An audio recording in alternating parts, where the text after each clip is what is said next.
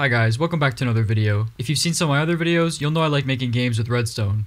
I really like making games with Redstone. But what goes on behind the scenes? How do my projects get built from start to end? Today, hopefully, I'm going to answer those questions and take you along with me on my journey to build Flappy Bird with just Redstone. I hope you enjoy. Flappy Bird is a mobile game by Miniclip, originally released in 2013. However, it was removed from the App Store and the Google Play Store in 2014 because the creator felt like it was too addictive. Well, sorry Miniclip, but today we're going to be spreading your game a little bit further. The mechanics of the game are super simple. Your bird is constantly falling, due to gravity I guess, and when you tap the screen it gets a little boost and flies up a little bit.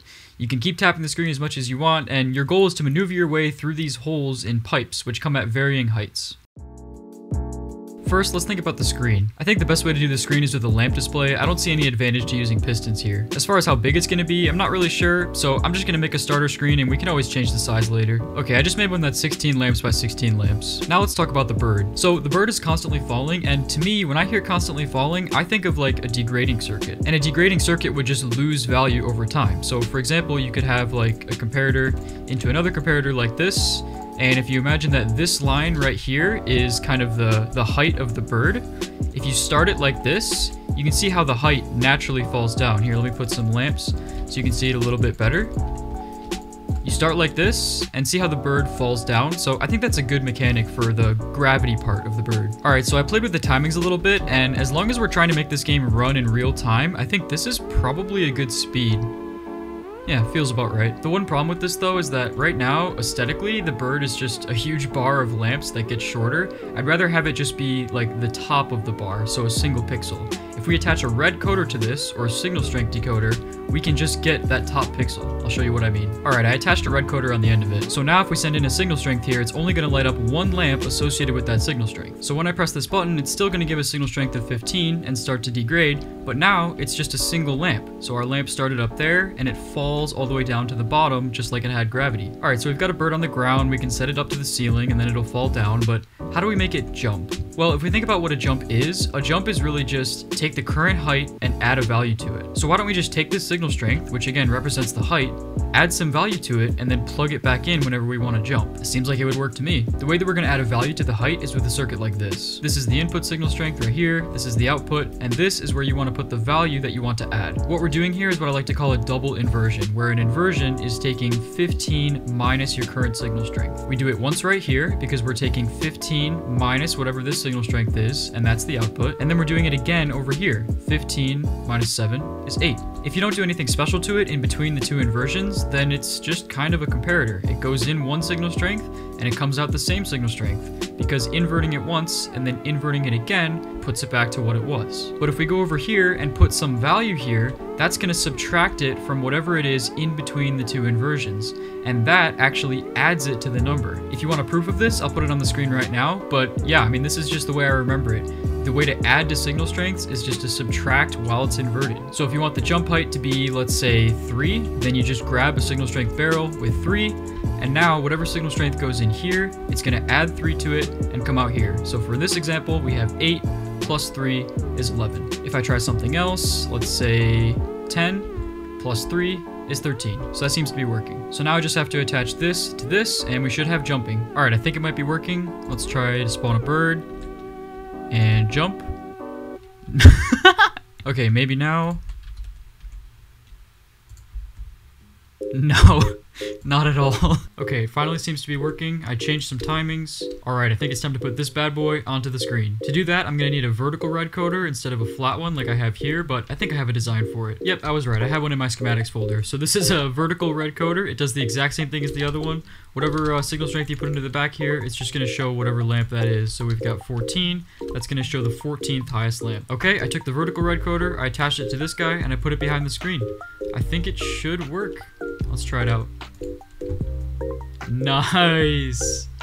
It actually feels like Flappy Bird already. The next step is to generate the pipes. Since we have pipes coming from the top and the bottom, you might think it's easiest to just generate like a random length pipe right here, and then another random length pipe right here, and that would look something like this. But I think a better way to generate them would be to generate one giant line, and then pick a random hole, right? Because once you have this line, if you just pick a random hole, like say you pick here, there you go. those are your 2 pipes. To physically move the pipes across the screen, I think I'm just going to use a system like this. It's actually pretty simple. We just have a observer chain and then a bunch of observers coming off of that chain. Whenever you give it an update, it gives you a nice like 3 wide pulse across these lamps. Okay, I stacked it up a little bit and I simulated a little system to see what the pipes might look like. Yeah, I mean, that looks pretty good. My only concern is that this might be a little bit too fast. I mean, these are moving pretty fast across the screen, and considering our bird only falls that fast, I don't think it'll mix well with those pipes. But I mean, at the same time, you can also just make the bird fall a little bit faster by making this clock a little bit shorter. So I'm not that concerned. You know what? No, I take that back. I am concerned. This is just too fast. This would, even if the bird was at the same pace and it was falling really fast, I don't think Flappy Bird is meant to be this crazy. At least not until you get to the later levels or whatever. So I'm gonna have to think of a different system to move the pipes across. Okay, I just had a thought. What if we put repeaters on the back of these? They're 1 wide, so... Oh, okay. That's much better. Check it out. Dude, oh my god, I can't believe how easy that was to fix. Alright, so like I said before, for each set of pipes, we're just going to create 1 long column and then generate a random hole. To me, when I hear 1 long column and a random hole in it, that kind of reminds me of the vertical Redcoder again. Because if you just invert this, now it looks like 1 long column with a hole in it. So I think if I can find a way to modify this to make the hole bigger, that'll be perfect. Okay, I've been working on it a little bit. I think I've got something promising. So if we input a signal strength like that, we get a hole right here, and if we input a different signal strength, maybe one a little bit higher, we get a hole that's higher up. Okay, that seems pretty cool. All I did here was take the output from the Redcoder and make it go up a slab tower by a designated amount. So for example, I think the output's coming from about right here, and you can see it came out with a signal strength of 7, meaning that it's going to go up like this and create a hole that's only 7 long. Everything else still has torches on it. Okay, I hooked up the fancy observer screen to it, and now we'll actually be able to see the pipes. Right now it's set at this current height, and if we press this button, it releases it, and that's what the pipes look like. That's actually pretty good. We can go over here and we can change the height. We can do something like this instead. Press the button, and we get a different height. Awesome. After playing with it for a while, I noticed that sometimes the holes are like too high and they chop off the top pipe. So I modified the input system a little bit, and now anything along this line is perfectly safe. So if you go right here and press the button, that is the highest possible hole. Or if you go right here and press the button again, that's going to be the lowest possible hole. And that means that this redstone line is essentially our range. So now we just need a way to randomly assign a random piece of dust to full power. The easiest way to do that is with a randomizer circuit. So this is a 50-50 randomizer. When I press this button, it's either going to give me an output or it's not. It's a 50-50 chance. The way this works is we have a dropper pointing up into a hopper, and the dropper has 2 items in it, 1 non-stackable and 1 stackable. If it chooses the non-stackable, which is the axe, it's going to output 2 signal strength and reach the lamp. But if it outputs the stackable, which is the dust, it's only going to output a 1 signal strength, which does not reach the lamp. So let's activate 3 of these at once, and that way it's going to generate a random 3-bit binary number, which means it's going to be a random number in the range 0 to 7, or 000 to 111. 0, 1, 2, 3, 4, 5, 6, 7. Can you see where I'm going with this? All we have to do is use a decoder to decode the 3-bit binary number into its corresponding torch, 0 through 7. And now with 3 randomizers and a decoder, we can choose a random torch every time we press this button. Okay, I made a little circuit to automate it, and check it out. Random pipes. Let's put this thing on a clock. Oh yeah. That is amazing. Alright, we've got pipes, we've got a bird.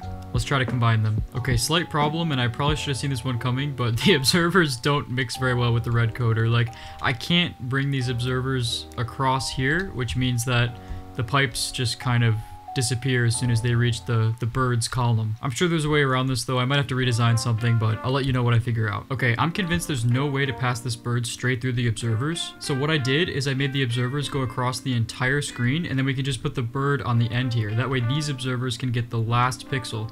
And now the bird's actually going to look like it's going through the pipes. And there we go. The bird's actually going through the pipes. I'd say this is our first prototype. It does kind of suck that the bird has to be on the very edge of the screen, but it keeps the hardware nice and simple, so I'm alright with it. The next thing I want to do is I want to change this input system. I don't want the person to have to press a button and then look back at the screen. That's kind of awkward. I would rather use something like a tripwire, that way the player can actually jump. Okay, after messing with tripwires for way too long, I finally found a nice system. All you do to use it is stand on the trapdoors, and whenever you jump up, your head hits the tripwire.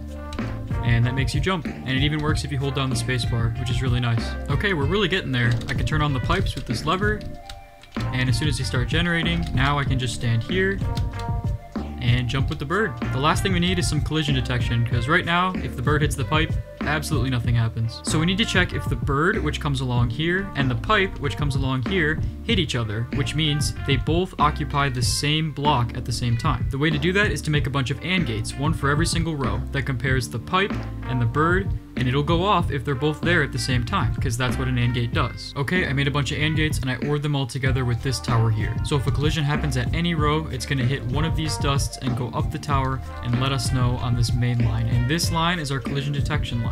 By the way, I moved the tripwire circuit out a little bit, just so that it's easier to use, easier to see the board. So right now the lamp is always off, even if we jump, because there's no pipes, so there's no way we could have a collision. But I'll purposely die here, and we can see, as soon as we hit the pipe, lamp goes off. Hit the pipe again, lamp goes off.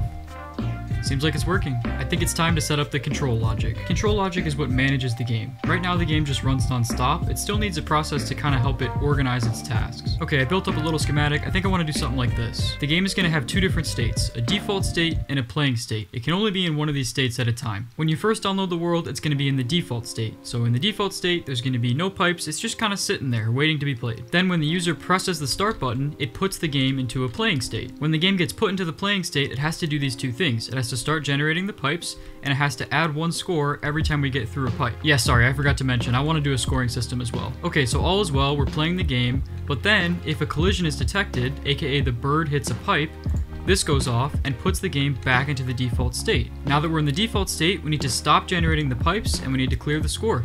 And that's about it. That's all the control logic we need. I'll be back when this is put into the game. Okay, finished most of the control logic. I put a start button right here and it goes into the latch that toggles between the two different states. It's the exact same latch that I had in the schematic over here. When we press start game, it toggles into the playing state, and the playing state is directly hooked up to the generating pipes. So now, as we're in the playing state, the pipes are on the screen. Then I took the collision detection line and ran it all the way back to put it back into the default state. And finally, I put up a display counter. Whenever I need fancy displays like this, I just go to my boy Mazuma Games. He has incredible designs. This is the one we're using right here, so every time you update this observer, it counts up by 1. And what's really cool about these is when you stack them next to each other like I have, whenever one goes from 9 to 0, it increments the one to its left by 1, making this a fully working counter all the way up to 9,999. So right here, when a pipe gets all the way to the end of the screen, I put in this wire, which increments our score by 1. And that is about it. I'd say that we have a working Flappy Bird game.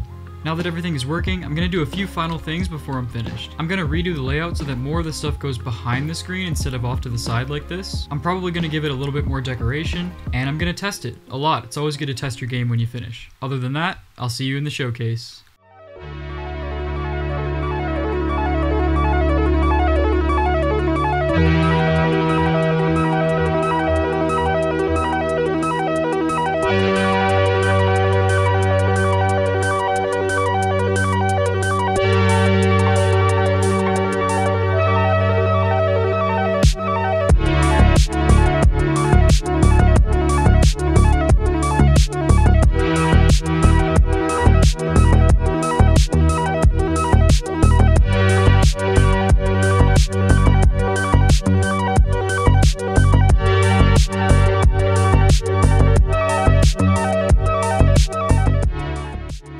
Make sure to subscribe if you enjoyed this video and want more of them. Thank you for watching. I hope you learned something. I hope you enjoyed.